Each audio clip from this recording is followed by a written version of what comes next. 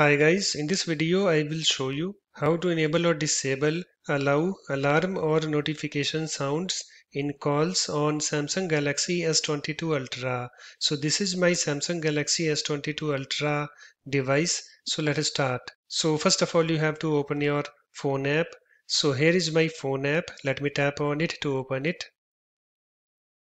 It's now opened, and after that just tap on this three vertical dots at the top right, and then tap on this settings, and then tap on this call alerts and ringtone.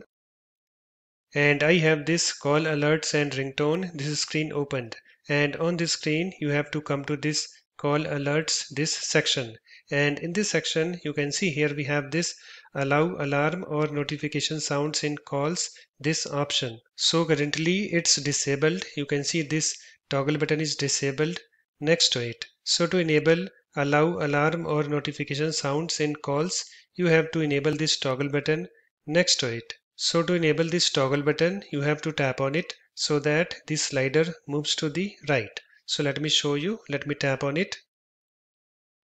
And you can see guys, it's now enabled.